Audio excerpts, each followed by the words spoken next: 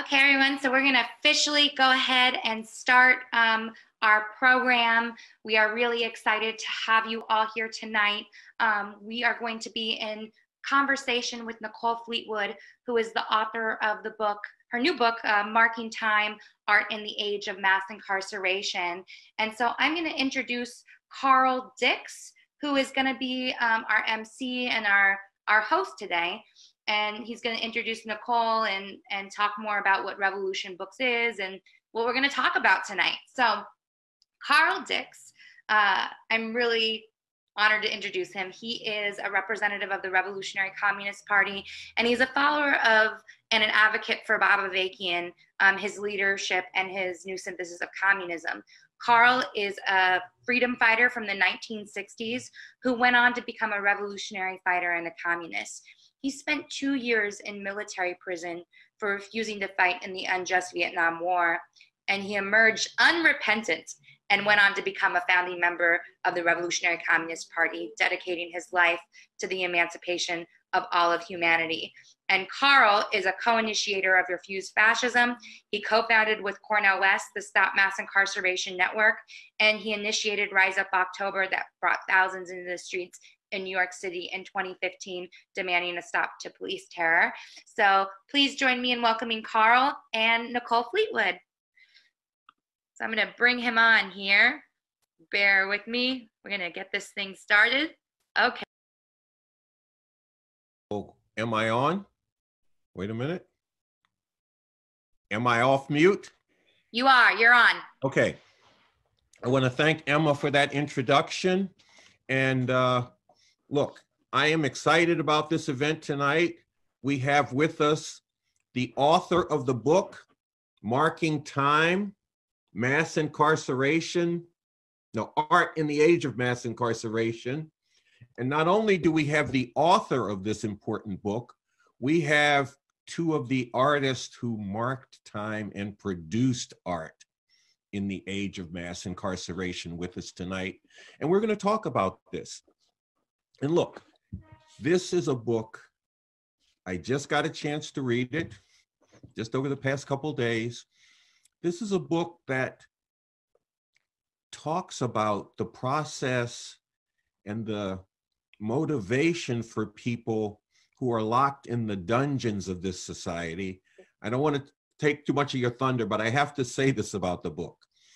You're people locked in the dungeons of this society, treated to suppression, brutality, and dehumanization, who grasp their own humanity and assert it. And part of the process of that assertion is the production of this art. Nicole's going to talk about it.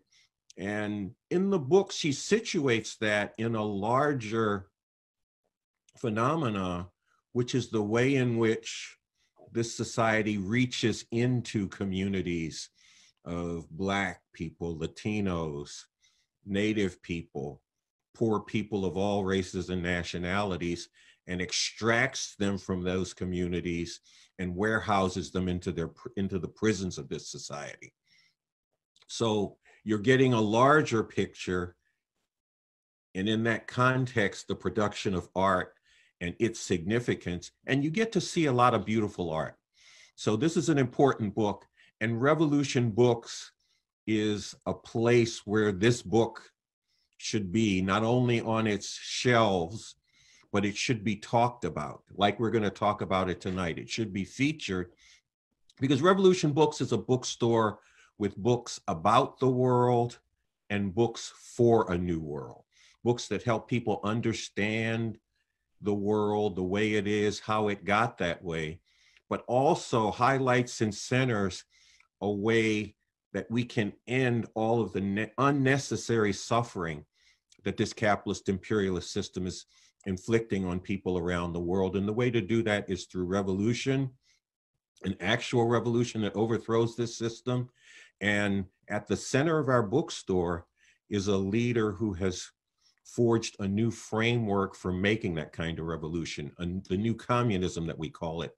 That leader is Bob Avakian. You can get his works here to help you understand the world and to challenge you to get with a movement and can actually transform it and end the injustice, oppression, and exploitation, and included in that, abolish the institution of prisons that this capitalist imperialist society needs for its continued functioning.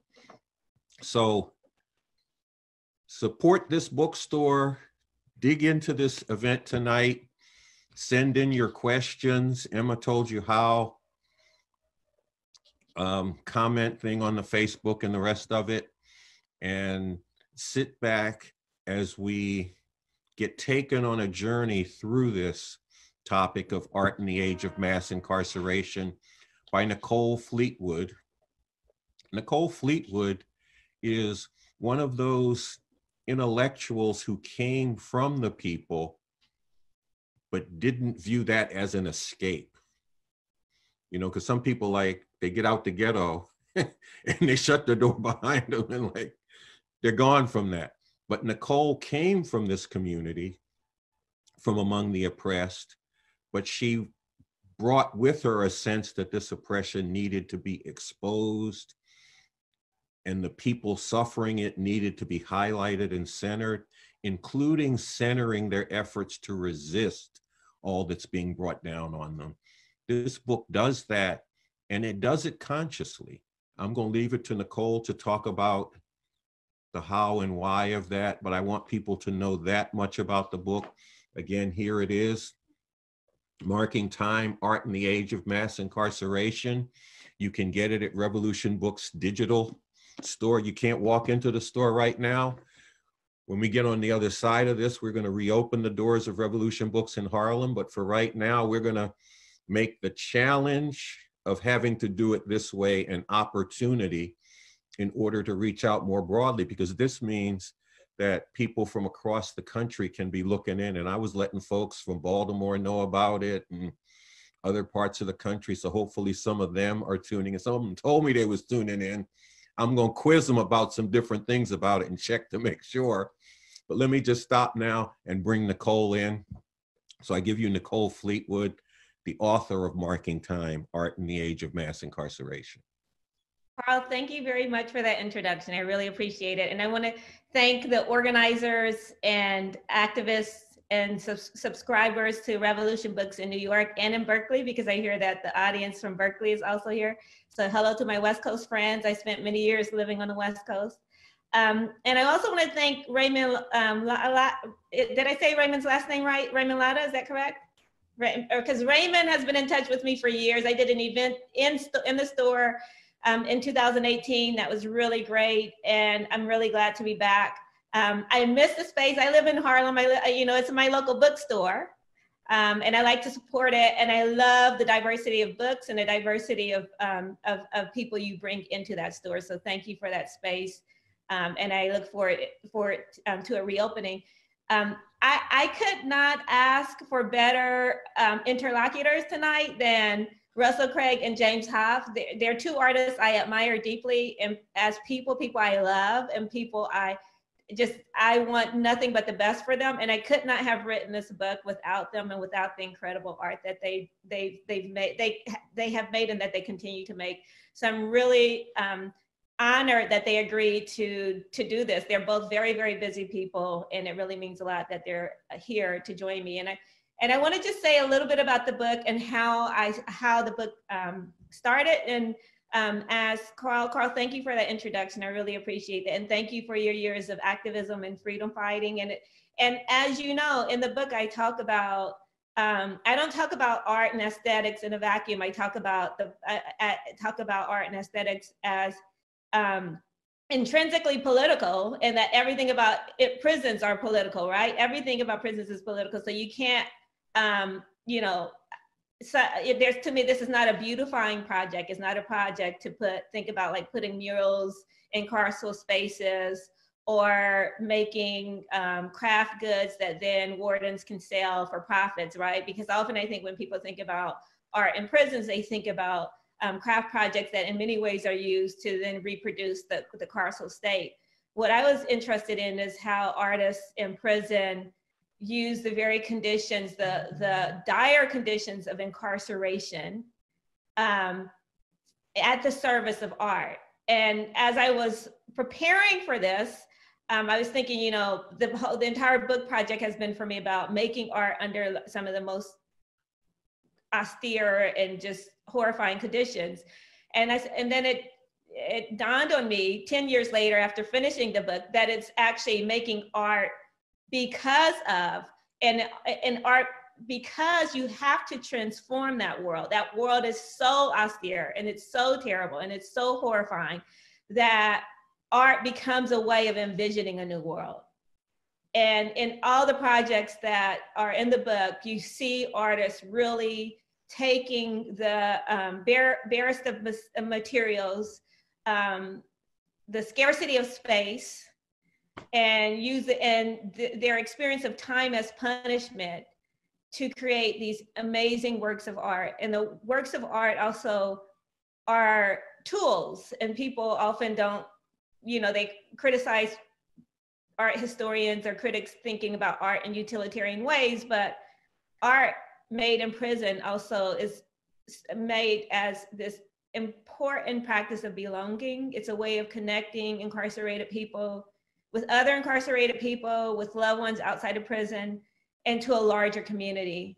And as you know, because you've read the book, I started working on this project through visiting incarcerated relatives and noticing over the years art in the visiting rooms, also paying attention to like the practices of photography that take place in prison when you go to visit a loved one and you take a snapshot and you have that to take, you know, to carry, to go home with and to kind of remember that moment and how important and painful and vexed that is, because it is a moment of tenderness and love, and it's also a moment that's documenting the captivity of someone you love dearly, right? So thinking about it in these really vexed and complex ways. Through that process of just thinking about my family's own relationship to prison, I was able to make contact with a community of artists and allies, non-incarcerated people. I met Russell in 2014. Russell had just gotten out of prison. He was still in a halfway house at the time. Russell is now this world-renowned, accomplished artist. He's finishing his bachelor's degree at Bard's early college program. He is an Art for Justice grantee. He's the co-founder of a fellowship that's for formerly incarcerated people called The Right of Return through the Soze Agency, and his brother in arms and in art, Jesse Crimes, they co-founded that together. When I met Russell in 2014, Russell said, you think I'm a good artist, you have to meet James Hough. He said, James Hough was my mentor in prison. James Hough, and it is, you know, we are all so blessed that James Hough is no longer in prison, especially we know under this current moment of a pandemic that is just destroying prisons. I mean, where a prison in Ohio, Marion Prison, 80% have tested. Many states are not even testing incarcerated people because they don't want to know the numbers, right? So we're living in this moment where we're witnessing death machines, state-sanctioned death machines, and it's just 7 months that James Hough was released from life without parole, right? And James can talk to us about that. And I don't want to say it's miraculous because, you know, it's insane, it's obscene that was even a sentence given to James, and that many are, even though we know that for young people, right, that as a juvenile lifer, that has now been considered unconstitutional, that there are still people who are living under those conditions. In fact, someone who died in Michigan a few weeks ago, who was supposed to be released, he had been in prison since he was 16 or 17, and he died of COVID. So, you know, it is such a blessing for me that James is here and that he's able to have this conversation with Russell and me. So what I would like to do is show you some of James and Russell's work. So I'm going to share my screen with you. And as I show you some of that work, I'm going to just talk to you a little bit more about some of the ideas that circulate in the book. But I want to make sure can you all see my screen? Carl, can you see the screen? Okay, great. I can't hear you right now, so I just want to make sure. Okay, so I'm going to go through a series of works by Russell first. And as I said, Russell told me when I met him in 2014, he's like, there's this artist you have to meet. His name is James Hough. He said, James was my mentor. And he said, James, you know, showed me how to do pastels and watercolor. And James said something that Russell took out of prison, and it's to be undeniable. Russell, did I get that right? Will you nod if I got that right? And Russell said, I aim to be undeniable. And I want him to talk more about what that means in a few minutes. So this is one of Russell's first self-portraits that he did based on what I call a criminal index, which is his prison ID photo. And what I've learned through the book, and the book consists of artwork and interviews, like 70 interviews with currently and formerly incarcerated artists. One of the things I learned was the importance of portraiture by incarcerated people. It serves as a form of currency. Incarcerated artists are often, if they're good at portraits, are often considered prison rich, meaning that they are in much demand. But portraiture is, you know, it's so important because it's a way that incarcerated people stay connected to their loved ones. They often will have a portrait commissioned of a mother or a daughter or a lover. It's also important in terms of self-portrait because, like with this portrait that Russell made called State ID, he was taking what the state has forced upon him, which is a criminal index that has tethered him to the state, that has forced an identity on him as criminal, and has turned it into a work of art. Russell also said to me, he said, in the Department of Corrections, I found art. So he underlines the word art here. This is another self-portrait by Russell, and it's called Self-Portrait. He did that in 2016 when he was still on parole at the time. And it's a powerful work. It's 10 feet by 8 feet. And it is, you know, it's on quadrants where he has collected his prison documents over the course of many years. Russell narrates his story in just powerful ways about how when he was 5 years old, he called 911 to get help for his family, for him and he ended up in foster care. And from there, he was moved into group homes, into juvenile facilities, and then into state prison. It was a seamless movement through these correctional facilities, with the foster care system being one of those. So after he was released, he's collected all these criminal indexes, these documents that tether him to the state, and turned this into one of his greatest works of art, which is the self-portrait on his carceral backdrop. Russell has also, since his release, has worked on a series of portraits that deal with anti-Black violence and the criminalization of Black identity, of Black beingness. One of his interests was with the court ruling that it's fine to discriminate against people with dreadlocks. So he thinks about the history of targeting Black people based on their hair and the criminalization of Black hair. And this mixed media piece also is sculptural because, which I love this, Russell likes to use found objects. He uses that in some of his work he did in prison, but in this work, he collected hair off of the floors of beauty salons in Philadelphia, where he was living at the time. And he created these sculptural locks that he's affixed to the sitter here, the subject. So this is moving into more abstract work by Russell, but it's still a type of portraiture. These are called evals. And he's thinking about the relationship between prisons and mental health facilities, and the ways that especially young Black children in foster care and also in criminal facilities are pathologized and forced to go through psychiatric evaluations. He was forced to go through that as a child. And so inside the, what looked like kind of Rorschach test images, he's put these abstract portraits of Black people who have died at the hands of state violence.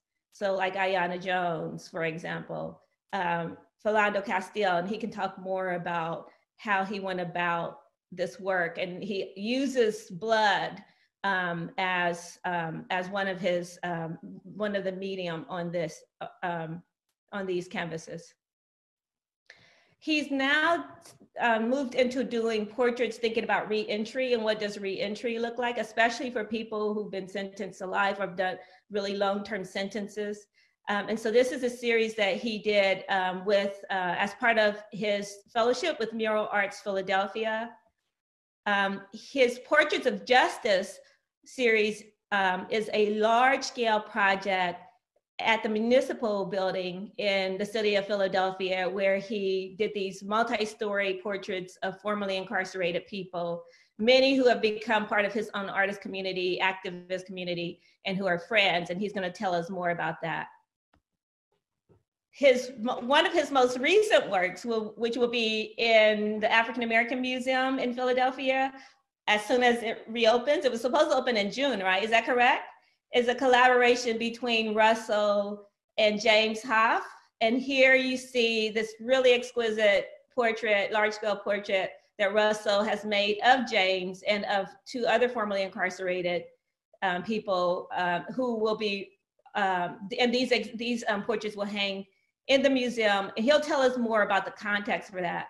But one of the things that I love about the friendship and the mentorship that has evolved between James and Russell is the way that they lovingly depict each other. And I think it's to me, it's a model of like Black male friendship, because often Black men are afraid to talk about love and care, but your friendship has revealed the importance of love and care among incarcerated people, among Black men, as necessary tools for survival, right? Like you cannot survive if you're not willing to love and care for each other. And this for me is really just a beautiful practice of love and care. And it's a portrait that James made of Russell and Russell's infant daughter. And it was once Russell was released from prison, Russell was still on parole, James was in prison, and Russell sent a photo saying, "Here's my daughter." And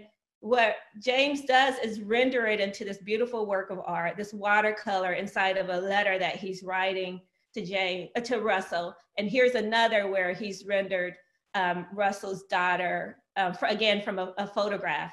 And that, again, is enmeshed in this letter form.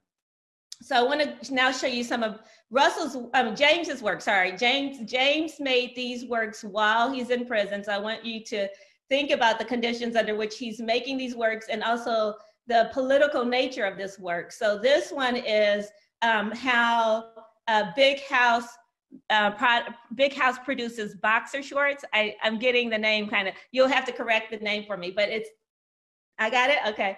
And this is I Am the Economy, which is all about racial and extractive capitalism, and thinking about the various ways that people, entities, institutions benefit from captivity and punishment. And we'll talk more about that. Some other works, this is also a mural that James was working on while he was at Graterford. James spent 27 years in prison in Pennsylvania. He'll talk more about the kind of artist communities he was involved in during that time. One of the things I just noticed, I have to say, as we were going through this is James sent me this photograph from prison. James and I had written each other for a few years, thanks to Russell, who put us in touch. And I have to say, this is an aside, one of my very first exhibition in New York that I curated was in 2017. Russell was like, you have to include James's work in it. Russell brings some of James's work. James gives us permission. And then we get written up in the New York Times as like one of the best shows of the week. And James's work is like, on the front page of the art section. And he's, in prison at that. And James wrote me and just like what a powerful moment that was for him. But I just noticed this in putting these slides together. One of the things that I love about this project is it's a collective project. This is not my project. And every time I look at it, I learn something more. Like I showed James as we were prepping this photograph, and I said, "Oh, James, I just noticed you used that photograph right for this, right, as the source material for this self-portrait," right? And so this is portrait of Yaya. Yaya is James's James' nickname that he got in prison, It's an honorific name because often James is referred to as the Buddha of Graterford. He is just such a wise and thoughtful person. And I'm going to show you a few more works that he made while he was in prison. I love this series here. And then this is a photo collage. So I'm going to now, I'm asked if we can unmic James and Russell, and they're gonna just give us a kind of informal response to the book and having their work curated in the book. And then we'll just kind of have a conversation that Carl will, whenever Carl's ready to interject as the moderator and the MC, we're here.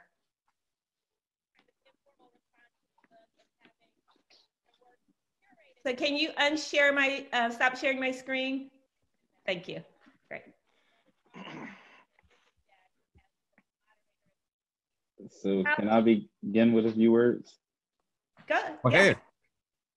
I just want to say that that was magnificent, Nicole, and I you know, I'm aware that you know our work, but just to hear it so organized like that, and it's just really amazing, really amazing.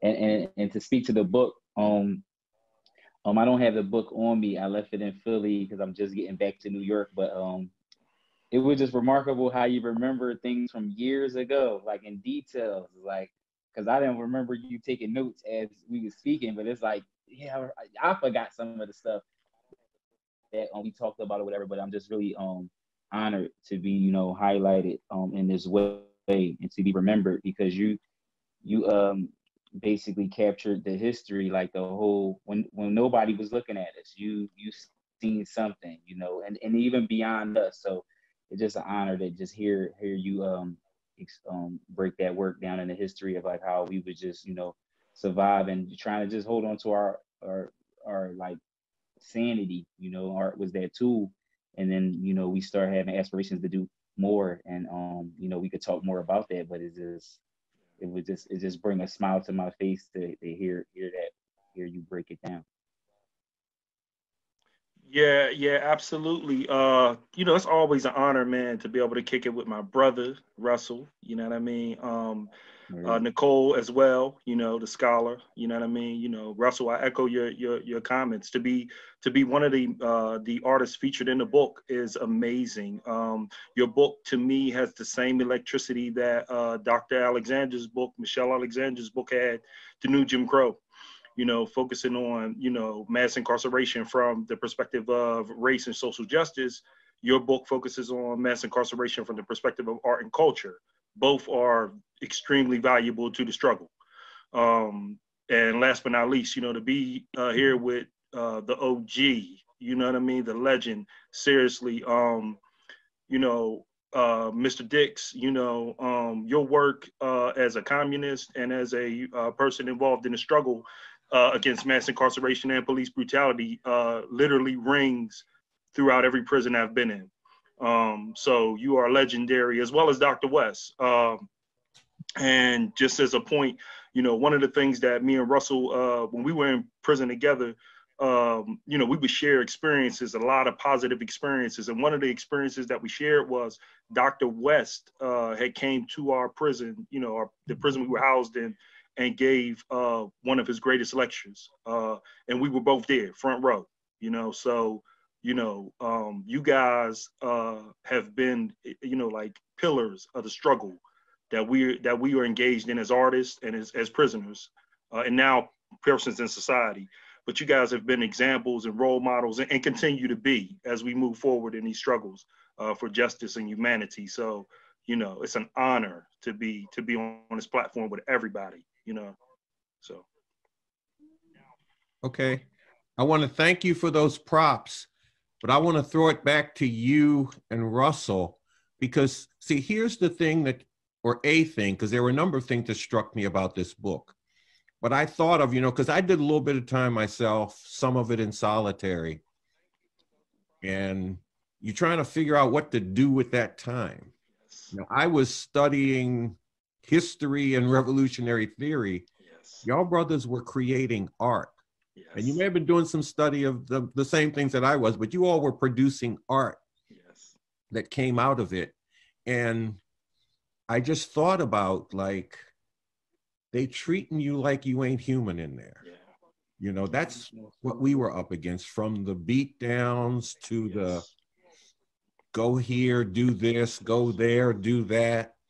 You do it, and then somebody gets on you because they say you wasn't supposed to do it, even though you just got told to do it. You're treated like you're not human. Yes. And you all were encountering that, but not giving into it. And I just would like to hear from you, like, what motivated you to do this, what obstacles you encountered, and how you overcame them. Because that's the thing that came out of this book for me.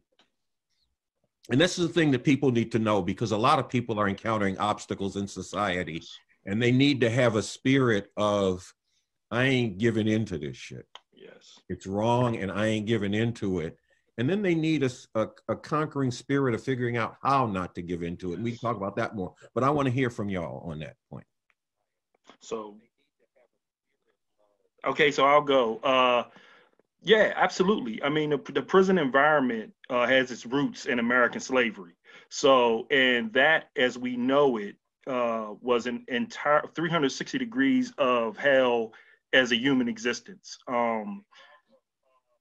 There's no way that, you know, you can go up against those type of odds and face that type of daily dehumanization and assault on your dignity as a human being and not come away unscathed. However, what we were able to do was create art under those circumstances, as you said, as a form of resistance, as a form of you know, as a form of continuing our personal development as human beings, you know. So the art making and the bonds formed within the processes of art making, you know, those community bonds that we formed amongst each other, those brotherly bonds that we formed amongst each other, internally and externally of the prison, you know, those things, all those things combined, you know, to create a larger masterpiece that was a form of resistance to all the things that we were up against. And I mean, it was everything from, you had officers and prison officials that would literally destroy artwork, you know, if they could, that would confiscate artwork if they could, you know. You had individuals who would put you under pressure for the types of artwork you would produce if it contained anything that was deemed to be offensive to the prison interests or state interests.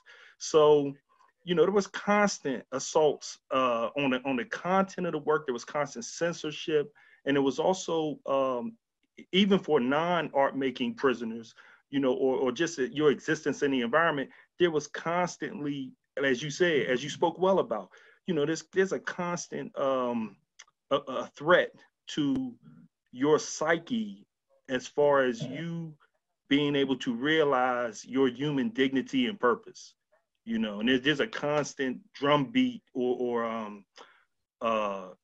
emotion forced on you. There's like this heat wave in the prison system that you're not human, that you're an animal, you're subhuman, you don't deserve rights, you don't deserve equal treatment, fairness, or justice under the law.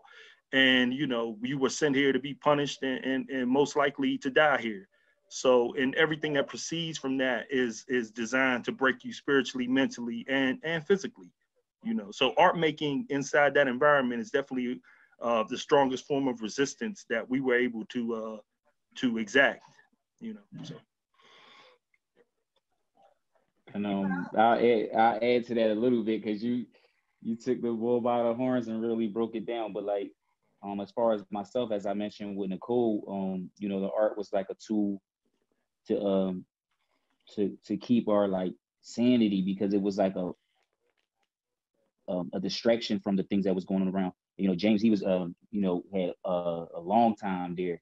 So it was like a connection with the art, you know, because you know, art has language. So when I first came to Greaterford, it was a brother, I forgot his name, had introduced me to James, because I was just down on the tables drawing, and I was drawing on a piece of paper from Camp Hill that was like one of the papers that's a part of, like, you know, the establishment, like not a clean piece of paper. It was like request slip or something like that because I didn't have any clean piece of paper. So it was like one of the things that connected us right there, because James was already like making work like that, but he was doing it intentionally, like putting art on those papers to make a statement. I was doing it because I didn't have like the materials, but you know, once we came together, once that we had that common interest in like the art, because it's not easy for you to just, you know, meet somebody you don't know, because like in prison culture, you kind of stay away from each other, and that was my thing. I wanted to just be in my own zone, and I use art to just block everything out, basically like a tunnel vision. So it was a coping mechanism. So it was good to find like a brother in that same like vein of thought, you know, and practice, because he wasn't into no foolishness, and then he just started giving me all kinds of advice beyond, you know, what I was thinking, because I just was passing the time and not trying to be into no foolishness, and just was a way to just keep my focus and my mind, you know. So, you know, long story short, that was like, it was just very important to have the art. Like without it, I don't know where I would be, you know. Carl, can I follow up with on that with a question? Sure. Follow-up question. Sure. And you, James and Russell, you know this, that part of like how I talk about like the conditions of making art in prison. I talk about like penal space, right? Like just that the one is like the built environment of prisons, but it's also like how prisons structure like your most intimate relations, spatial relations, like how you can be completely isolated, but you're still crowded in a space, right? So it's this you have no control over your spatial environment. You have no control over where you're going to make art, right? And then for me, one of the, and it's all so deep in different ways, but one of the things that I struggle to like, because it's so experiential, is the idea of time as punishment, which is what a sentence is, right?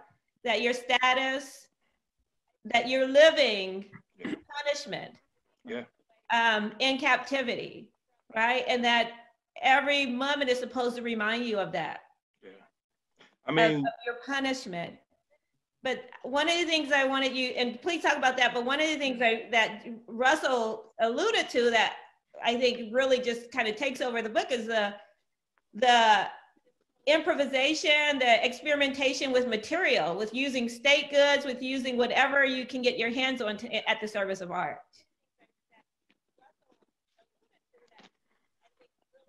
Yeah, I'll jump in there real quick because it's funny. I didn't talk to James. We talk a lot, but we ain't talked in a while because I'm like all behind in my schoolwork. So I was like, I gotta get with you later because like I gotta stay focused because there's finals and things. But he had brought to my attention. He like, yeah, you need to make some more of those soap sculptures, because I would take like soap and sculpt things and things like that. And he was like, you should bring that back and, you know, get back into it. And I'm like, then that's a great idea, because, you know, that comes from our experience, you know. And it just was a lot of like moments, like I mentioned the Camp Hill papers, and then James made the piece highlighting portions of the Camp Hill riots and things like that. And it just was like this connection. So it's like is you know, it's smart for us to make that work from that experience, you know, like using them soaps. Like that soap don't mean nothing to me about like out here. That's speaking to when I was inside and you had limited, it was limited, what I would say, when you was like, you have no control. It was very limited, and it was up to you to make that decision of what you would do with your time and space. So like I said, it was like a breath of fresh air to have somebody that was thinking the same, you know, and beyond. You know, he was always reading all kinds of books, and he just was very deep. You know, I didn't have any education and things like that. I just was like a survival, you know. So it was the streets, and I replaced everything that I was involved in the streets with like an interest that I had as a child, and just got into that art. So every day I was doing some art, you know, and I think that's what made James take a liking to me, because he seen I wasn't about foolishness, and you know, and I'm very appreciative, always will be, and that's why I always talked about him, because he gave me them kind of advice to take even outside. But when we was in there, we just kept like, you know, pushing towards not just even making the art, just giving a better understanding. Like he introduced Hank Willis Thomas to me, and then like to meet Hank, and I know I was like weirding Hank out, because I'm like, yo, you don't even understand. Like we was inside, and you were like like one of the goats, like, you know, like, and to be right here and you just talking casually, and to you, it ain't that deep. I'm like, you don't understand. And also James was like a prophet to these things. Like, not only was he giving me advice and mentorship, but it was like, he was like really preparing me for outside and saying this was going to happen and that going to happen. And then when I get out, then I'm all sad, like, man, I gotta sell millions of dollars before. I swear I had this idea, because like I gotta get him like a lawyer or something, because like, you know, they gave you life or whatever, you know, but Brian Stevenson helped, you know, pass a law to get him out and things like that. So I don't want to talk too much, because this is so many layers to how like amazing this is, like, and it's just crazy. Just a practical question. I'm curious in terms of time, like, James, how many years had you already been there when Russell arrived? Over 20. So by that time, you know, I had over 20 years in prison. I would be considered, you know, like a mid-level serving prisoner, you know, because you had guys, and, you know, you still have guys that have 40 years in. When I had 20 years in, they have 40 years in. So, you know, 20 years may seem like a long time, but in all actuality, you know, our system of incarceration, particularly in Pennsylvania, our system of imprisonment makes people do, you know, virtually, you know, their whole life in prison, you know, which, you know, 50, 60 years. It's not uncommon to see somebody that has 38 and 35 years in. And as Carl mentioned, it's like something, it's like a dungeon, you know, where people just, they're put there, you know, and they languish, you know, for decades, you know what I mean? You know, so it's easy to accumulate decades of imprisonment. So I had about 20 years in prison by the time I had met Russell. And if I may say, it was fortuitous, because, you know, I had spent some of that time mentoring other prisoners and you know, investing my time and energy into in helping prisoners find their artists inside them, but also in other ways. If it was something educational that I could mentor an individual with, I was more than happy to do that, as long as there was no nonsense involved. You know what I mean? Because I had clearly began to understand what was going on with the system of mass incarceration, and I said to myself that the best thing I could do behind that wall, besides further my own freedom struggle, which was to get myself out of prison, the next best thing I could do was help other individuals on that journey, and help them, you know, find themselves, develop themselves, and then be on that pathway out of the prison system for good, you know. So, and with Russell, he's one of the successful individuals who really, you know, he has a strong desire to succeed. He's very talented as an artist and as a thinker. And he has a strong drive, you know. So to me, I seen instantly that this young brother, if he applied himself, he would be super successful, and he has been. You know, he has been. I mean, Russell told me, can you hear me? Yeah, can you hear me? Yeah. Russell told me when he was in the halfway house that he was going to be a famous artist. Yes. And that he was that money, because I've always been like, since I met him, worrying about his money. Like the big sister I am. And he's like, I'm not going to have to worry about money. That what you told me, Russell, very early on? Yeah, a long time ago. That was like a thing I didn't ever like worry about. Like, some people worry about things and get content, right? So my whole thing was like, when I was getting my hands on money, I just, you know, and it wasn't probably the smartest thing, but it just how I just wanted to go about it, to not worry about it so much. And then it went into the realm of like, you know, irresponsible, but like it kind of, I took some of the teachings of James, and then I just like lost control, you know what I mean, my own self. But Just because he was like, don't let the money, you know, don't worry about the money. That's You know what I mean, worry about the art. It'll take care of you. Take care of the golden goose, like me as the goose, and you lay the golden eggs and stuff like that. So it ain't like I'm gonna have an egg and hold on to the egg. But if you got a goose that just keep laying eggs, so if you take care of that art and you keep making the art, and it has meaning and things like that, and you keep challenging yourself, you know, it'll pay off. So I'm going to ask a couple more questions, and then I'm going to turn it over to Carl. You said something really profound, James, about that you were deliberate and kind of in dedicating yourself to mentoring other people coming in. Yeah. And just one of the things that has been really clear to me from researching the book is just the importance of like the social relations that people create in prison, like that they can be life or death, you know, in terms of like the survival of people. Yeah. And I know art was so at the center of that, and that you were involved with Mural Arts Philadelphia and some other communities of artists. So can you just talk a little bit about the kind of collectivity that gets created in spaces where people have very little, right? And then sometimes you find some of the most generous kind of spirits helping you know, and we know prisons contain all aspects of humanity, like outside of prison, right? So, you know, but that you do, that art becomes one of the ways to kind of facilitate just new ways of being, practices and kind of new forms of social relations. Yeah. So yeah, in essence, in prisons, you know, collectivity can mean survival. You know, people working together, cooperation can mean survival, and it can mean, you know, a better environment, you know, for all parties.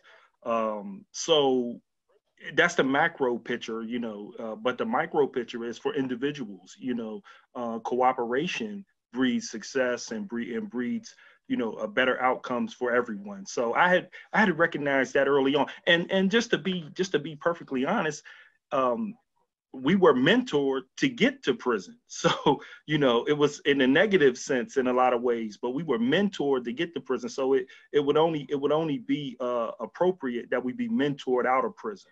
You know, we have better models and examples and paradigms to follow to transition out of that environment and into a more successful life path. So I had seen that early on, and the struggle with me was trying to get other prisoners to see beyond prison politics and see beyond short-term gains and see the larger picture and see how we could transform our environment to really produce more people who could be much more successful outside those walls, you know. Russell, I know you've taken on mentoring since you've been out of prison. Yes, to a degree. Like with Mural Arts of Philadelphia, they had a guild program in which I had taught art a few times. So and then it was kind of hard not having experience of like trying to get them to learn art, and then also to catch the message of like you should change things around, because these like young guys was like really, and a few females really caught up in the streets and things like that. So like me, you know, and like say James, we have the interest in art. So it's like these young guys, they're very distracted, and it's just unfortunate, you know, their situation, and they can't really all grasp. There'll be a few that have the interest. So using art is that tool to try to steer them in a different direction isn't always easy.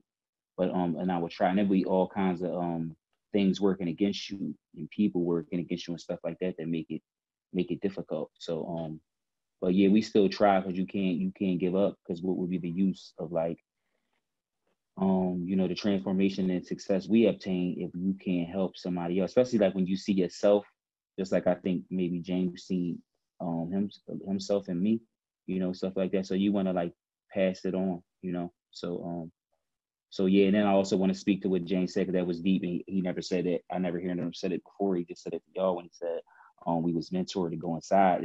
That's like factual, because I had like what I thought was role models, and everything that they was teaching me was negative, and it landed me like in prison, and that was the things we was doing to survive. And then it was like just being in that negative space. It'd be times when you're not even committing crimes and police jumping out on you, because like where we at, it was just all messed up, and they never was pushing for you or motivating or giving you advice to get out of it. They wouldn't even want you out of it. You know, they would feel some type of way once you started climbing out, you know, crabs in a barrel kind of a mentality. So yeah, that was deep, because that's factual. Yeah. Carl? Okay, a couple of things I wanted to do. I understand some people have joined since the beginning of the program. I want to welcome you all to this and make sure that gives you just a little background on the program. We're having an author discussion of the book Marking Time, Art in the Age of Mass Incarceration. We have with us tonight Nicole Fleetwood, the author of the book, and I actually forgot to get into some of her bona fides. The sister is a professor of American Studies and Art History at Rutgers University. Her work has been featured at the Aperture Foundation, and she was actually at Revolution Books maybe a couple years ago with a special issue of the Aperture magazine, as well as other places, the Eastern State Penitentiary Historic Site and the Zimmerly Art Museum. And she's also the author of On Racial Icons and Troubling Visions. So this is her third book, and we're getting into that tonight. And you also have the bonus of having some of the artists who are featured in her book with us tonight and talking about that experience and talking about what motivated them to produce this art. So I wanted to bring people up on what is going down here. I just want to also just raise a brief thing, because look, it really hit me when Nicole talked about the brother in prison who was supposed to be released, who passed away from the coronavirus. This is something, look, you're going to have viruses. That's a natural phenomenon that happens. But when you have them in a society like this one, with its savage inequalities, there are people who are going to be more under the gun from that. And we're seeing that happen, people in nursing homes, but we're also seeing it happen in the prisons. There are many prisons where hundreds of people have tested positive to this virus, where people are dying and nothing's being done about it, because they talk about, well, keep your distance, maintain 6 feet of distance, social distance, frequently wash your hands with soap and water. You can't do that in prison. They don't let you have control over your life enough to do that. That's right. You know, tell the guard, Right. well, I need to be 6 feet away from you for this conversation, and see how quick you get a beat down. You know, and they don't social distance when they beat you down. And we're seeing that even out on the street. We also have a thing where this government sent a lawyer into court a year and a half ago to say that keeping inmates in the immigrants in the detention centers in safe and sanitary conditions did not require them to provide soap for them. I mean, like, think about that. And they're telling you, well, use soap and water to wash. You know, they say we ain't got to give these people soap. Why? It's unnecessary. See, and a system that says that is basically saying, go ahead and die. And see, when I talked about mass incarceration, police terror equals a slow genocide for Black and brown people, people would be saying, like, Carl, stop hyping it up. It's bad, but it really ain't that bad. That's because they don't know what genocide really is. That's right. But some people think of genocide and it's when they line you up against the wall and shoot you down. Well, that's only the last phase of a genocide. And we can even take what happened to the Jews in Germany. Well, they put them in the camps and gassed them. That was genocide, but that was just the last phase. What you need to do is look at the earlier phases of a genocide, when they put you in a ghetto and wall you in. That's right. When they start demonizing you. That's right. Justifying doing whatever they want to you. That's right. Because they got to do that before they can get to the final part. That's and right. see, we're in the earlier part, but when you look at these people, and these are people in prison. Don't tell me they're inmates. Don't tell me they're criminals and all like that. Because some of those people are there just because they're Black or brown, when you actually look at it. And when you look at things like how many people are in there just for drugs and the disparity in crack and powder cocaine, people are in there because they're Black or brown. And right now, whatever unjust, exorbitant sentence they may have gotten, is now being converted into the potential for a death sentence. That's real, and we have to recognize that, and we have to act to deal with it. I'm not mainly going to go into that tonight, but I do want to let people know we're putting together a program that we're going to do online from Revolution Books. My working title is Mass Incarceration and the Coronavirus, a Death Sentence Waiting to Happen. Although I might say a death sentence being carried out right now, because it's not just waiting, Absolutely. It's already happening. Absolutely. Pencil in Monday at 7 o'clock for this conversation, and sign up with Revolution Books. Get on the e-list, get in contact with us so we can give you information on who the other participants in that. I'm going to be involved in this, but I'm reaching out to some other people to be a part of it as well. We need to engage in this conversation, and we need to figure out what to do about it. Absolutely. The other thing I wanted to pose, because this was the thing that hit me about your book, Nicole. A lot of it, well, the book itself was coming from the perspective that mass incarceration and prisons in this system constitute unnecessary suffering. And see, this is a thing that's hit me since back in the time of refusing to go to Vietnam, going to prison, coming out of prison and getting involved in the revolutionary struggle. What motivated me to do that is that I saw a lot of unnecessary suffering. That suffering has intensified. And so people need to be coming from, let's end this suffering. The thing that I wanted to pose, and see, this is what drove me into the ranks of the revolution, into becoming a founding member of the Revolutionary Communist Party, is that we have been aiming for decades to get scientific about how do you get rid of it. I mean, and we even have put together a constitution for a new socialist republic in North America. And again, people told us, like, why are you going to do something like that? We ain't got no new socialist republic. What does it need a constitution for? The point was to put out there the way the society could run, how it could be if once we are able to get rid of this system. We ain't got no guarantee we can get rid of it. It's going to be an uphill battle, but this is what we're aiming for. We're aiming to get rid of this system and to build a different one. And this Constitution talks about this is how the society and the world could be. Here's how we could deal with these prisons. We could let we could let most of the folks out of the prison when we make a revolution.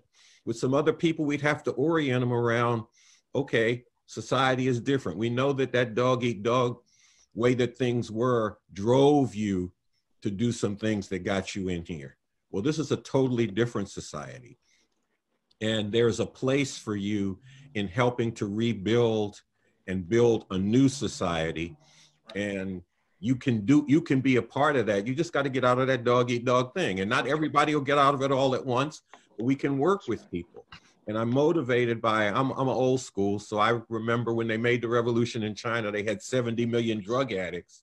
That's right. They ended drug addiction as a social problem, not by getting rid of the drug addicts, but by giving people a life with a purpose and working through how to get them out of it. That's right. This is something that we could do. I just wanted to pose that and see if you, Nicole, had some response, or James. Yes. Well, I would love to hear James and Russell talk about it kind of through their artwork. And I showed, at the very beginning, I showed on a slide presentation this work by James called I Am the Economy. Are you all able to see that pretty well? Yes, we are. Mm-hmm. And James, one of the things I know about this is you made this while you were serving life without parole. You didn't know if you were ever going to get out of prison at that point. And that, and you know, this is like it's a really powerful critique. I mean, it's from the position of right? It's deeply personal, and it's really incredibly analytic at thinking about ratio and extractive capitalism. Yeah, and to me, I think it's just stripping bare. You know, one of the things that art should do is, from the artist's perspective, art should always strive to hit a note of truth, you know, to find the essence of reality and truth that the artist is seeing and experiencing in their life, right? So to me, when I would filter the American experience and all these things that I was experiencing through prisons and whatnot, that picture represents stripping bare, you know, what my life and others who are like me, their lives represent to this system, which is a system that's designed to literally convert you into some form of capital or cash or currency. You know what I mean? So, and you know, in a technological world that we live in, there's many ways to do that. You know what I mean? So they've evolved their methodology in doing that. Now, to get back to what Brother Carl was saying, you know, he brought up a great point that, you know, part of what I've always dreamed of is being part of a newer and different world, and particularly in this society.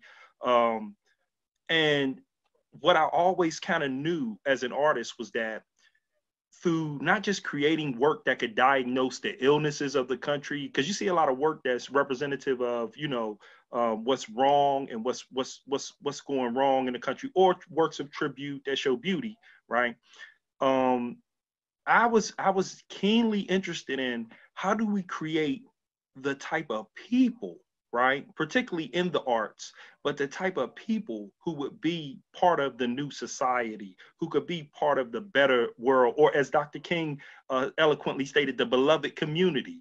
You know, who are the people that make up the beloved community? You know what I mean? So we're talking about artists, we're talking about writers, we're talking about mothers, fathers, brothers, sisters, cousins, educators, doctors, nurses, lawyers, etc. And what unites them into a beloved community is their commitment to a social contract, a new social contract that's about justice, freedom, fairness, and love, right? So, and equality, you know, and to me, you know, that's, as an artist, that's what I was staking my claim on. So, you know, a portion of the work is about showing and stripping bare, you know, the realities that we face individually and collectively. But a larger portion of the work is really about how do we work on ourselves, you know, to become the type of people who will create a better world, you know, who won't just wait for one, but who will create one, who, you know. So to write a constitution before a government is a bold state, you know, that's a bold statement. That's how you do it, you know, that's how it's done, you know what I mean? Because it has to be envisioned in the mind, you know, before it can be realized in the world, you know what I mean? So, and our friend Mary just posted a new hood order. That's what she and Russell, I have the same question for you about a work that I showed earlier. And it's, you know how much I love this self-portrait. Yes, Russell, yes, yes. yes. So powerful. A lot of people like that. And it's also all about process. I mean, just the accumulation of all these documents that were part of the state's regime to punish you. Yes. Right? And then to turn that into something else. Can you talk to us about the process? And I remember vividly interviewing you about this in your studio in Philly, and you're like, yeah, I'm making this work, but I'm still not free. I'm still on parole. I'm still on paper. Right? Yeah. Right. And so thinking about that paper in that type of way. So can you talk to us about it, about that work? Well, like I guess the beginning of it would come from like inside prison, as I mentioned. Like I would draw on pieces of paper when I was in Camp Hill and things like that, because I didn't have paper. Then meeting James, he would also do the same thing. So once I was released, I kind of got away from that. But then I was reminded once I was going to throw my prison papers away, because you hold on to them because you might have to go back to court or whatever. But I was at a place in my life where I was like, I don't see me going back to court or going back to jail, especially like for old cases. So, but you was like the criminal mentality or you know, it was just like a habit to hold these papers and things. So, I remember in prison, they gave me a box and it said, agency item, Russell Craig. You know what I'm saying? So it was like, yeah, it's really wild. So were you an item? According to them, you know what I'm saying? How did you interpret that? How did you interpret that? I was like, man, that's crazy, because it was like when you first coming in, and that's like give you your stuff. They put your stuff in the box, you know, and just like how the brother was saying, like they don't give you that much soap. They'll give you some soap in the beginning, and if you can't get commissary, then you won't be having soap like that. and things like that. So in that box they give you, you're like, here you go. You know what I mean? That you from here you got to make it. You know what I'm saying? It's an agency item, and that's also when I wanted to highlight that in that piece that that you brought. And thank you so much, that ID piece. And I'm touching on HB 9290. My number became my identity, but you know, you still try to maintain who you are, and that's why I wanted to highlight that and take that the lot ID to this big and make it bigger. But going into all that stuff kind of builds up to that piece you talk about, self-portrait. When I was in a halfway house, I did like a littler version of it. And it was like, you know, done all quick. I'm in a halfway house, you're not in the best environment to create. I'm breaking rules. They like, you're not supposed to have this much art supply, things like that. So then me and Jesse Crimes, we shared a studio in Philly. Like as soon as we got out, I met him, and it was like you know, he carried the torch that you know me and James started. And it was just like, you know, or really James as like mentor. Like he had a lot of art knowledge. We had that same vision of like wanting to change our life with the art and things like that. So when he seen the little version, he was like, you should redo it. You know what I'm saying? He always got and like 9 times out of 10, I listened to his advice, you know. So I'm just like, yeah, like it could be better, you know. So and then combining with when I was going to throw my papers away. So I was like, oh, I got more papers. So let me go bigger, you know. So use all the papers and just be done with them. Like, you know, if for some reason I need these papers, I'm just going to not have them, you know. So that's where the idea came from. So then I started thinking about the 4 different canvases representing being targeted like a crosshairs, because it was a rap group back in the day, Public Enemy, Chuck D, Flavor Flav. So I was kind of like thinking of that and reimagining it as like being in the crosshairs, using the pastel, in which James gave me my first set of pastels, like right around when we like first met. I never even heard of what pastels was. And then I did like a Lil Wayne picture, like it was like probably the next day or 2 days later. And I'm like, and he was surprised that I was able to manipulate it and you know, control that medium with like really no practice. So I used that medium, which was introduced to me from the inside. Did my portrait, and because it's transparent, the writing is still there. So it's like symbolizing like here I am, but like this stigma of being a criminal is still like there. You could see the writings or whatever, and whatever they is accusing me of in like the face. So it was just like, no matter what, that I was feeling like getting rid of those papers and getting rid of that, you know, that label and that stigma of being like a criminal, it remained. So that's like kind of like what I wanted to highlight. And then my art history teacher from Bard just recently taught me about like how when you're making big pieces of work, it heightens the importance. So that wasn't intentional when I made mine's big. I just wanted it big so you could see it. Like, look what they doing. Like, you know what I'm saying? So I was heightening importance, but not really knowing. So and that's where James and Jesse come into. Like when I obtained my bachelor's, I would feel as though I have like a master's degree because I already had professors with James and Jesse. Which you're getting at something that, again, I've learned from you and James and Jesse and Mary and Tyra and many of the friends we've built collectively, is that there's a rigorous art school happening inside prisons, right? And and like, people are going to critique you. You have to come strong with the work, right? Big time. We was going hard. Me and James, we was going hard. It was a few other artists too that he knew better, and I would you know, try to get pointers. But yeah, it was serious. It's like, because that's what I did with it. I didn't lift weights, play basketball, play cards, play chess. I was always doing art, and I would go to him. He would be Yoda, you know what I'm saying? And I'm getting all the Jedi, you know what I mean, mind tricks or whatever, you know what I'm saying, as a young Jedi. Well, James? Yeah, I mean, you know, his praise is you know, it's rooted in love. So, you know, it's always humbling to me, man. You know what I mean? The fact that, you know, he's living an amazing life, and you know, as well as myself, you know, a charmed life. And you know, I think, you know, art takes the bulk of the responsibility for that. Our commitment and dedication to art, but also our commitment and dedication to really taking a chance on being brothers and taking a chance on a new world. You know what I mean? On a new life. You know what I mean? Because you know, there's a nihilism that exists in our society, and if you want to find the bleakest part of center of it, you know, it's in the American prison system.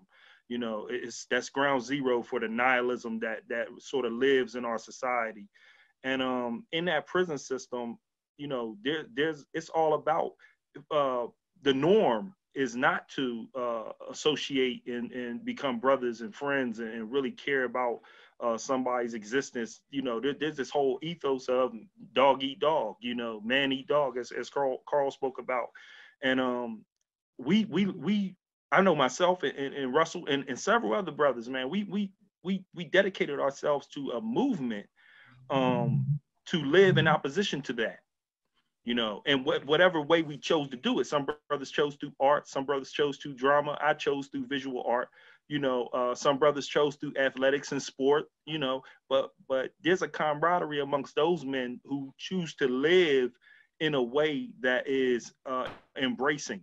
You know what I mean? You know, not taking advantage of the brothers when they come into the system, trying to educate them and trying to reform them. You know what I mean? So we could send them home, because even though I was serving a life sentence and Russell was not, my interest was in him multifold, right? As an artist, as a brother, you know what I mean? As someone who would go into the society and found a family, you know what I mean? And be a role model, you know, in the community, someone that could generate a job for another brother or sister in the community. So I knew that the ripple effect could be great. You know, the more people that we can impact in our own lives, you know, that will spread out. You know, that will spread out, and the laws of karma would always take care of me. You know, regardless. So you know, I never worry about that, but I truly worry about combating that nihilistic pulse drumbeat that's in our society. And the way we do that is through expressing love and care for the people that we embrace and encounter on our life path, whether we be in prison or in society, whether we be in a neighborhood or on a cell block, you know. So, you know, that once I became that conscious of that as a prisoner, you know, my whole thing shifted. You know what I mean? My whole thing shifted, you know, and it was a process, it was an arc in that, but you know, my whole thing shifted, and it made me see, you know, clearly, you know what I mean, that what we're up against as a society and as a people, and what we have to do, you know. I'm not sure if we've announced that we're taking questions from the audience. Yeah, I wanted to bring us back to that. Yeah. Okay. I'm going to bring Emma in because she's the interface to that. She also has something that she wants to say about the need for and how people can support the bookstore, including supporting it financially. So Emma, can you come in? There you are. Yes. Wow. This has been really great. And we have so many people on Facebook who are commenting, who are really riveted by the conversation. And just briefly, I just want to talk about how special it is that we have Revolution Books.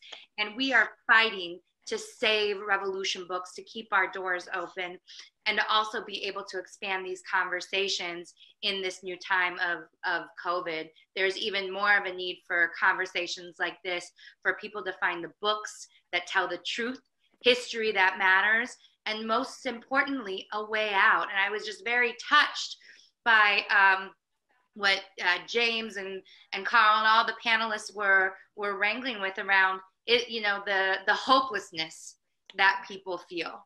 And this is really the animating heart of Revolution Books, is bringing people hope in a whole other way that the world could actually be. And so I want to ask people tonight, if you've been moved by this conversation, join the Revolution Books community, become a sustainer of Revolution Books, make a donation tonight. We have a special right now. For $65, you can get Nicole's book. You can also get a copy of Basics, which is a quote book from the talks and writings of Baba Bakian. It's a handbook for making revolution. And I just got a message that we're going to include another book in this bundle. I'm just going to pull it up really quickly here. Bear with me. So the other bundle that we're going to be, I'll announce it in 1 minute what the other bundle book is going to be. I think I said to you off camera that, you know, like, this is my local bookstore. I live here in Harlem, and I believe in independent bookstores, especially now more than ever. And I'm very happy to contribute $100 to your campaign right now. And I'm hoping that our friends who are watching are able to contribute in whatever way they can. Great. That's amazing. Thank you so much, Nicole. So I think that that's the best fun pitch. That's a better fun pitch than I can do. So I want to tell people where they can donate. You can donate on our website at revolutionbooks.org. And then we are also on Venmo. And so you can, if you have Venmo, you can just send us a donation at RevBooksNYC. Oh, and then the other book that we have with that bundle for $65 is Basics, Nicole's book. And then Nickel Boys by Colson Whitehead, who just won the Pulitzer Prize for this book. So congratulations to him. That's a lot for $65. Yes, That's a lot for $65. So go to shop.revolutionbooksnyc.org and you can get your book there. And then also, if you want to be part, we need people to be part of this community to help with these events. There's lots and lots of needs. We're an all volunteer bookstore. And so if you want to be part of the Revolution Books community in different ways, you want a better world, you want to be part of this political, intellectual, and cultural center of a movement for revolution, there's a place for you. So send us a DM on Facebook and we'll be letting you know about events and conversations. So that's it. Our friend Leanne Alexander just said she's going to contribute. She's a friend through Art for Justice. Excellent. Wow, thank you. So should we take some questions? Yes, we should. Okay, so if you are watching on Facebook, why don't you go ahead and if you have any questions or comments, we're going to go ahead and share them and have some of our discussion now. So let's see. I'm just going to, I will read, I'm just going to read some comments and maybe that'll get us going. Is that okay? I'm fine with that. Okay. Okay, so Julia said, I work facilitating art theater in prisons all around the state, and I miss the folks inside so much. This has made me cry. Thank you for connecting me to my heart, my friends and colleagues inside. So that was from Julia. And then Leanne says, yes, keep revolution open. I will contribute as well. You guys are giving away so much. And Scarlett says, wow, I'm game. I'm just reading a little bit of the comments so people can get in the conversation. But if you have questions or comments, keep posting them. We're looking at the Facebook page right now, and we're going to post them to the moderator. So we'll give people a second. Okay. Well, let me say this. Somebody asked for the Venmo again. I think it's better, Emma, if you actually write it into the Facebook Live chat. Great. Someone asked for your Venmo account again. I will do that right now. Okay. And while we're waiting for the questions, I just want to say this to the panel. This is a discussion that could go on all night, but we won't be able to do that. But I want to be in touch with you all. I don't want to be it like we had this one discussion, it was good, and then we all go our separate ways, or you all go your separate ways. I want to be on with people who were in prison talking about, what was the term you used? Undeniable? Absolutely. Because that's a spirit that people need to have. People are being denied on every front. And Russell, and thank you for that, because Russell and James, what does that mean? And I mean, I know what I think it means, but Russell, you would repeat that all the time. That was your mantra. Yeah. I actually opened chapter 1 of my book talking about you. No, because it's really about, right? It's about really believing, what you're saying. Like, sometimes people say things or might know a little bit of something, but it's like, do they truly believe it? So within my heart, I was just like, once I was leaving prison, I kept a lot of the advice that James gave me, because we had some deep conversations, and then he was a little bit surprised of like how I never forgot about him. I always would try to gain some kind of success and then share it with him, and also keep being undeniable in my mind, I was really true with that. I did a BBC interview about 5 years ago, and I threw that in there, and it was like, that's how they ended it or whatever. And it's just like, you know, I just truly believed that. So, and you know, it manifests into reality. So, and you know, not in all aspects, there's still a lot of work to be done. There's always room for improvement, but things is really good and really a blessing from having that kind of attitude, like the brother said, just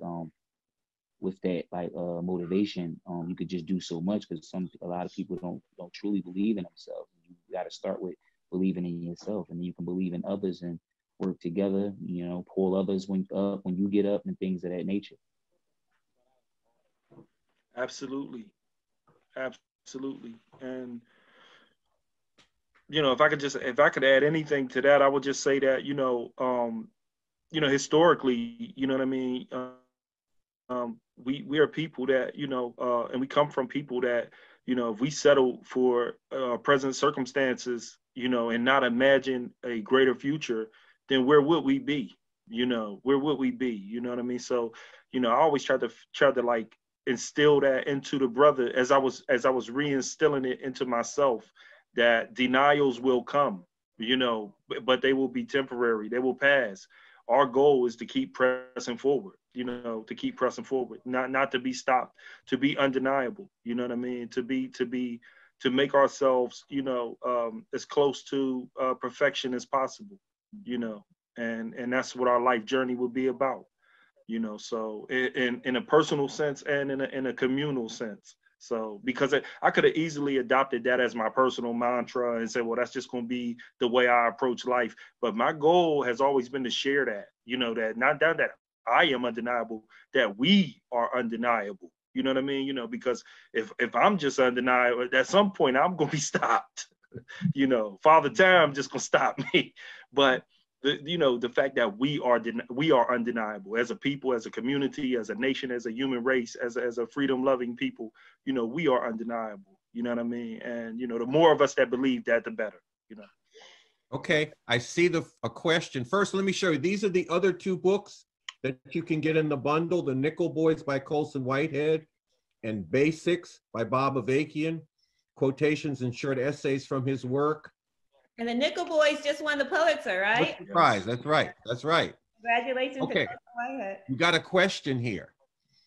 Question: did the artists get pushback or face repression for their art in prison? Yes. And could you say a little bit more about Marking Time and how art is related to Marking Time?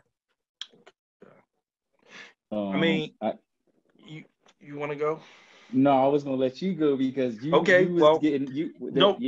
No, I'll just say that I faced personally like a bunch of repression in prison, and if it wasn't for the spirit of my ancestors and the spirits that reside within me, I would have been gave up. I would have been stopped. I was man, I've been everything, arrested, took me for various prison officials, lieutenants and captains, interrogated about the nature of my artwork, told to send the artwork home or it would be destroyed, had artwork had mutilated, had artwork confiscated, and not only, and so to me, when those things would happen, it didn't bother me. It didn't intimidate me. It didn't do anything to me. It emboldened me, because I know that I'm serving a just cause, right?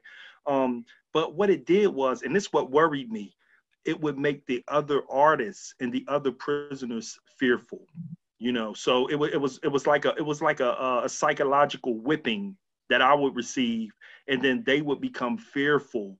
And I would always encourage them to make work that's political in nature, to make work that speaks to their lived experiences as men, as human beings, as African Americans, whatever lens they chose to see through. But I always encourage them to do that type of work, because yes, it will bring repression. Yes, it will bring some issues with the prison officials. But what it will also bring was two things. It would bring your respect, because even your enemies have to respect you when you speak the truth. And two, it would bring them self-confidence, confidence and a fearlessness to know that they could stand up against the system and not be eviscerated, immediately. No thunderbolt would come out the sky and hit them, or not, so they could survive, whatever the system was going to throw at them. You know what I mean? So, but to me, yeah, I faced a bunch of stuff about creating work in prison that was critical of the system and what it's done and does to people. And as Nicole stated earlier, all artwork is political. All art is political in nature. So, to me, I think the sooner we understand that, the sooner we would be using art as a form of empowerment. And I'll say real quick to that in my experience when I was inside, I didn't get much pushback with the art because I was doing majority portraits and things like that. And the work that I was doing wasn't really like having like a strong political or message like to connected to it. I was pretty much providing like a service of doing portraits of people's like daughter and girlfriend, mother, things like that as like gifts that they could send out and things like that. And then as I was doing them like in pastel and colors and things like that, it was giving them like a nice quality of portrait. So I got kind of caught up in it. And James would say to me, your personal development is suffering because you do so many commissions. You know what I'm saying? So and even when the guards would see me always working all the time, they kind of fell back from me. You know what I'm saying? It ain't like they like liked me or whatever, but they did kind of like, because I guess like you said, your enemy will respect, yeah, truth. And I wasn't giving no heavy truth, but I guess I was giving them truth within myself of like, this is who I am. I'm just, in my own world, just doing it. And then he has talent. I guess they recognized it. So it was majority of like positive. Now, when I was in the county, I was going to court and I wanted to show the judge some of my artwork, and the sheriff that was taking me there, this white guy, was like, you think that you can make art that you like a good guy, you still a criminal? And he took my art and threw it away, whatever. Like, but like, that was the only negative experience. And if I could just interject real quick, you did. I do recall, Russell, when I spoke about that nihilism, I recall you telling me that, even some of our fellow prisoners, man, would just try to discourage you from pursuing a life and career in art. You know what I mean? That, oh man, you ain't gonna make it as no artist. Art stuff. Family, so there's all forms of repression and discouragement that comes. And Russell, I quoted you in the book saying someone had said to you, "Oh, you're not gonna make it as an artist. Haven't you heard of a starving artist or something like this?" You actually, yeah. That was like family members, you know what I'm saying? Yeah. That's how crazy it get. It get crazy. Yeah. I ain't never listened to that stuff. Okay, we're getting a few more questions. We were supposed to go to 8:30. Can we go 15 more minutes? That's sure, to the panel. I'm quarantined, so I'm cool. Okay. All right, Emma, so give us the questions. Okay. So this question, should I do the two questions together? Sure. Okay, so this one is from Joshua Martin Price, and he says, could you say a little bit more about marking time and how art is related to marking time? And then the other one is from Walton. He says, this is an excellent, beautiful conversation. Nicole Fleetwood's book is powerful and exceptional. Can she talk about the roots of her critical practice and how she's married that to her political vision across her 3 books? So why don't we start with the little more about marking time and how art is related to marking time? I mean, that's a great question. And, some people are like excellent with like, they know their title and they just stick to their title. For me, I said the project started like in personal ways. And the very first thing I ever wrote about prison and art and visual culture was about posing in prison. And this is a photograph of me visiting my cousin Alan, who's no longer in prison, thank goodness. But when he was sentenced to life when he was 18, and that's with my Aunt Sharon. And and so I didn't know I was writing a book. I just started kind of processing this archive of photographs of visiting Alan and other relatives over the course of their incarceration. And looking at those photographs, I just thought, this is how we're marking time. Mm-hmm. And that's how it came to me, was just through that. And then as I started to learn more about art made in prison, you know, I was looking at one drawing. It was a crayon drawing that I wanted to include in the book, and I couldn't include it because we could, for various reasons, we could not reach the artist to get final permission to use the work. And I had gotten access to the art through an advocacy organization, but for all the art in the book, I wanted, even if it was an advocacy group, I wanted the actual artist to be aware and give permission. And this was a case where we couldn't reach this person, but I had the image, and you can see all the crayon lines. And I just thought every single stroke of that crayon is a marking of time. Yeah. I mean, it was just such a power. It was just so it was like, as a concept, it was overwhelming. As a aesthetic practice, as a politic, I was just very, you know, overwhelmed by that. And so that stuck. And, you know, we played with the subtitle. You know, some people don't like the framework of mass incarceration. We're, you know, in the end, for me, people, one of the things that matters, and this goes to Walton's comment, and Walton's a beautiful writer. He's a friend of mine, another professor, and I appreciate his kind words and support. But what I've tried, and I shouldn't say but, I should say and, across my 3 books, I have, you know, the writing is very important to me.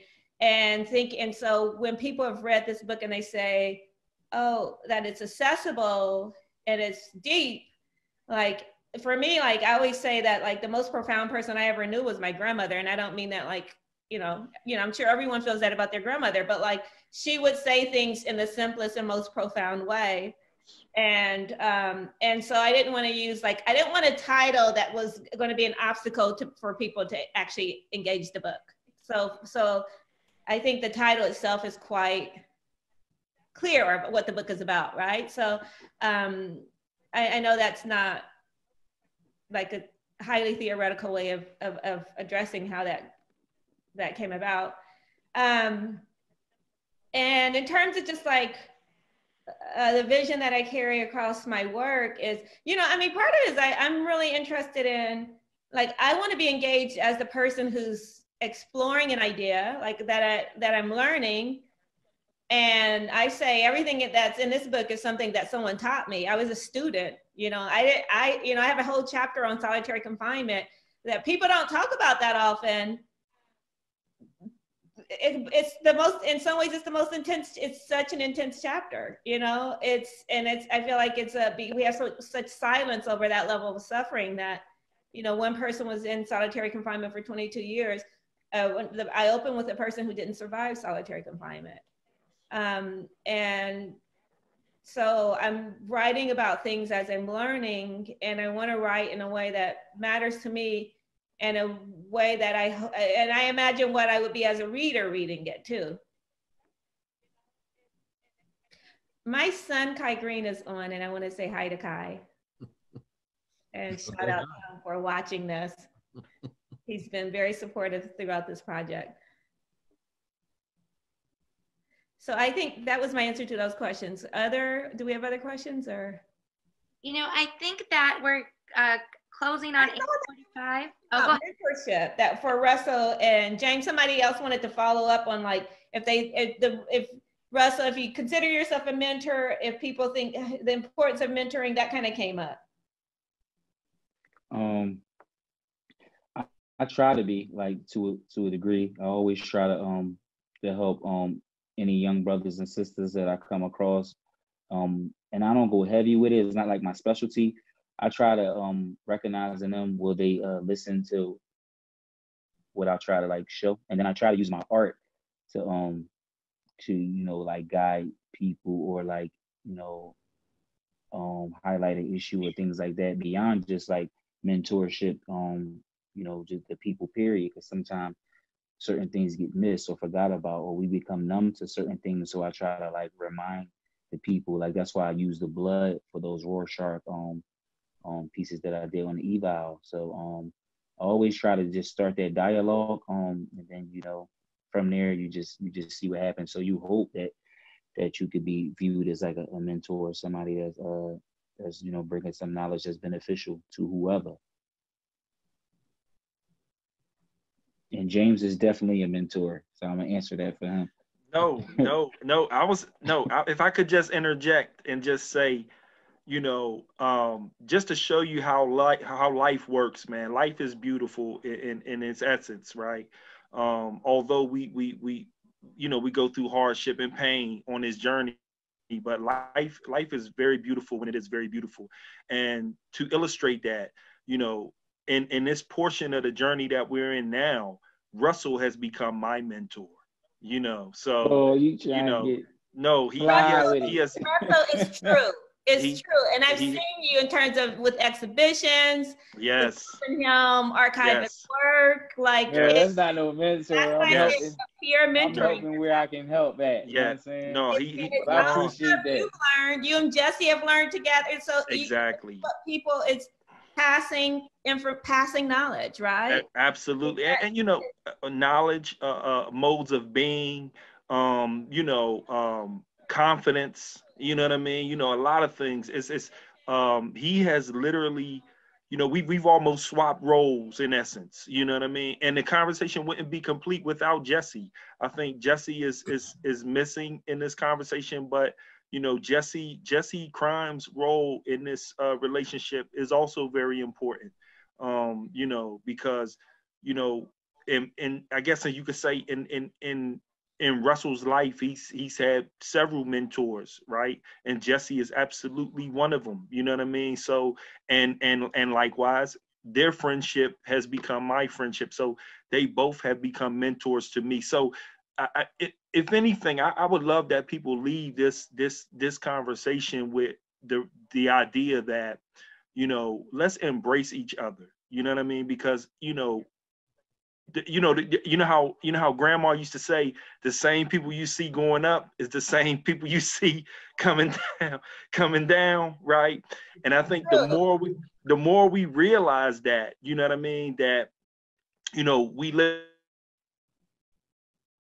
in an interdependent world, you know what I mean? And if we're helping each other, then we won't be in as terrible a shape as we could be. And I think COVID-19 is sort of revealing that to us, you know what I mean? That we do need each other, you know what I mean? We need each other, even if we, even just for friendship, companionship, and to be visible, to be visible to each other, we need each other. And, I think me and Russell's relationship exemplifies that in the worst of times, we need each other. And in the best of times, we need each other. And thank you for calling Jesse Crimes out, who's also featured in the book. And Jesse is one of the most generous and kind, ethical, and also extremely talented people. And he's been at the center of really creating community among currently and formerly incarcerated artists, and really has committed his time since he's been released from prison to building community, to creating access and spaces for incarcerated and formerly incarcerated artists. And so we all want to lift him up. He's here in spirit, and he's live, he's in the comments. So Jesse, we shout out. And I know we're wrapping up, and I just wanted to say, for your fundraising efforts, when I search Rev Book NYC, it says no results on Venmo. Is that the correct, Emma? Hello, can you hear me? Rev Book NYC is not coming up. Is it Rev Books? Rev Books, it should be Rev Books NYC, but I'm gonna pop up on my Venmo. Okay, I think in your Venmo, you didn't put the S. I mean, the FaceTime Live, I didn't. Is it Clark Kissinger? Yeah, that's him. Yeah. Okay, I just want, can people see that? I just want the money that you're raising to go to the right place. Okay. Thank you so much. Rev Books NYC. And so if Clark Kissinger shows up, people don't have to worry that it's Henry Kissinger's son. He is the antithesis of Henry Kissinger. He's a lifelong revolutionary, whereas Kissinger has been a lifelong warmonger, mass murder, all of it. That's right. They're the antithesis of each other. Okay. So thank you, Carl. Thank you, Raymond. Thank you, Emma. Thank you so much, Jesse. Thank you so much, Russell. Thank you so much, James. I know Mary Baxter is listening, she's our, part of this community. Everyone out there, thank you so much for supporting us.